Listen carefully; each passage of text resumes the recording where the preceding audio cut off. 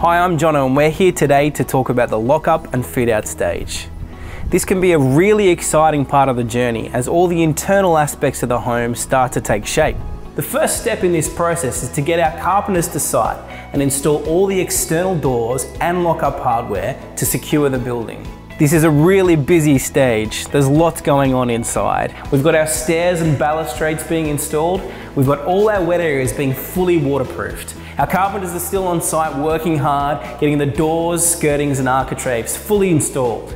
We've also got kitchens and vanities going in. Once all of these are completed, next up, we've got tiling and internal painting.